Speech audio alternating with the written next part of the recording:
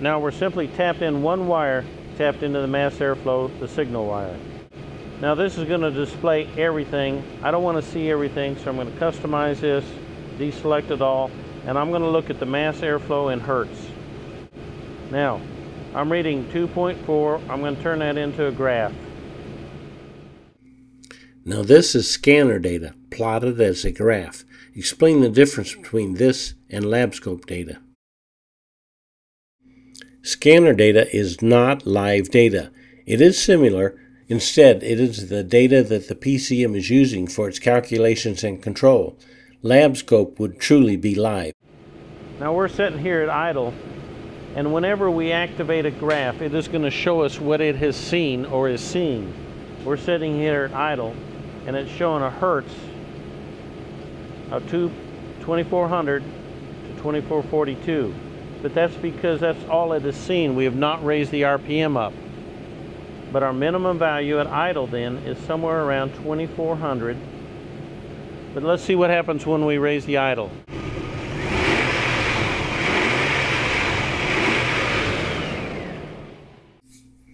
Now, why did the display change so drastically? It changed because the min-max reset automatically with the higher RPM. Now let me explain. Now we're sitting here at idle, and whenever we activate a graph, it is going to show us what it has seen or is seeing. We're sitting here at idle, and it's showing a hertz of 2400 to 2442. But that's because that's all it has seen. We have not raised the RPM up. But our minimum value at idle then is somewhere around 2400. But let's see what happens when we raise the idle.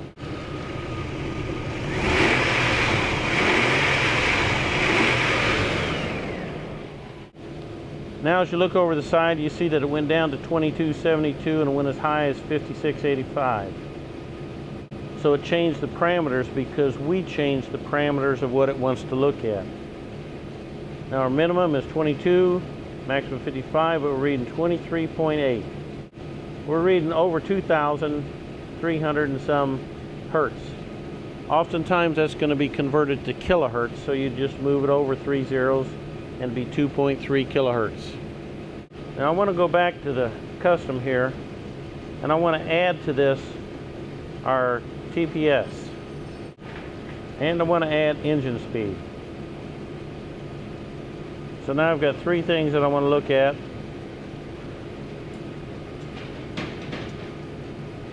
I'm looking at TPS, mass airflow in hertz, and engine speed. Now again, I'm sitting here at idle. I want to readjust these for a higher idle.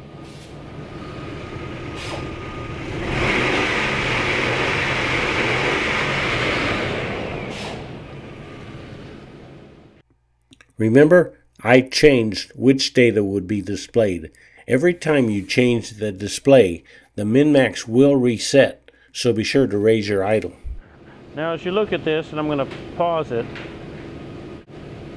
and looking at this waveform, you can see that the TPS, when I step on the throttle and goes up, then the air goes up as well, and the engine speed goes up. So all of these should be somewhat in relation to each other. If one of them is really different or have glitches, of course you'd want to check that out. I'm going to start this back up again now. So our hertz is about 2.3 kilohertz at idle. So a question here, what does that prove? Well, it proves that the mass airflow sensor is reporting normally at idle, but what about above idle? Now the way to test this is we want to go up to 2500 for a few seconds and see what happens. So if I'm looking at my engine speed, I'm right now about 600. I'm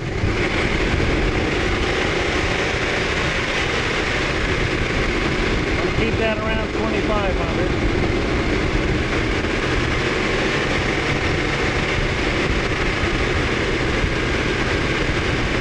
And we're reading about 3.9.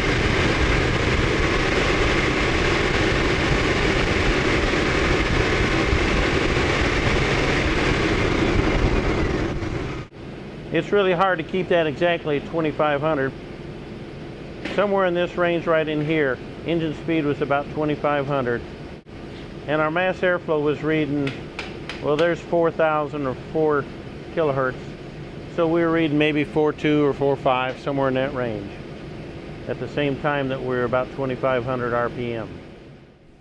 Now here's a time-saving tip. Always look up the specs before you begin your testing, so you'll know if the results you're seeing are good or bad. Now under the frequency test, you can see that it's telling us the spec should be about 2.3 kilohertz at idle, and when you go up to 2,500, it should be about 4.2. And that's the range that we were in. Now also when you look at the all data spec, it's saying that it ought to be about 100 hertz at maximum load. That's not 2,500. We cannot generate in the shop setting here maximum load. So we're not going to see 100 hertz or 10 kilohertz. In the shop we really can't create maximum engine load. To do that, you'd actually have to be out driving, lock it down into second gear and redline the engine. That's not really diagnostics for drivability. That's why we have the spec of 2,500 RPM and you want about a 4.2 kilohertz. Really this spec here of 10,000 hertz is more for like engine performance and putting a car in a dyno and you're trying to get maximum load.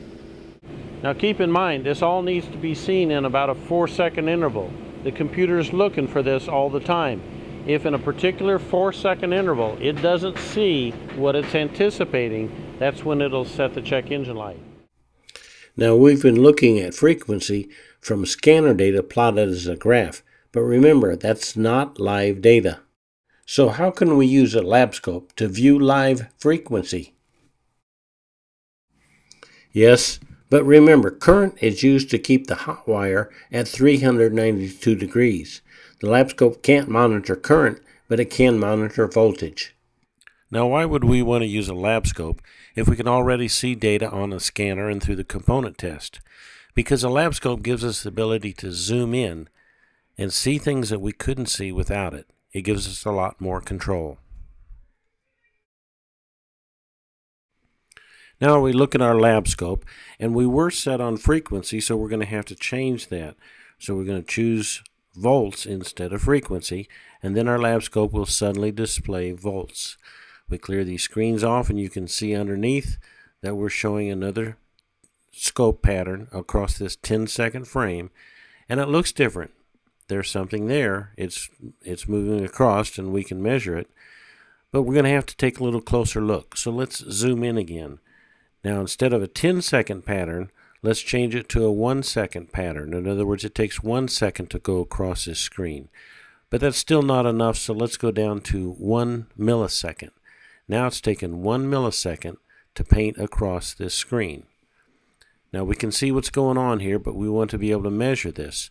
So let's take our trigger. We can move our trigger wherever we want, and let's put it over at the very beginning of this so that it will start painting at the very beginning. And now we can count. Now remember, frequency is what we're looking at. So as we look down here, it's on, it turns off, and then it turns back on. There's off, and it turns back on. And this is one frequency. It turns off, turns back on, a second frequency, off, and then back on, point something. So we've got 1, 2.3 frequency across this screen. Now if you look down at the data, it's saying 4.5, but that's because, remember, we're reading volts now on the left hand side. If we want to count our frequency, we have to count across the right side. Now I'm going to turn this back on, and remember we were looking for a 2,500 RPM too. So let's boost the RPM up here and see what this pattern looks like at the same time. So we rev the engine up, and we're going to stop this so that we can measure. Our frequency, our trigger, is still over to the left.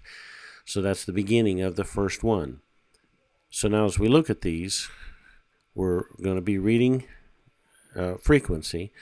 So there's the beginning, our first frequency, second, third, and fourth, point something. 4.4 is what it's reading.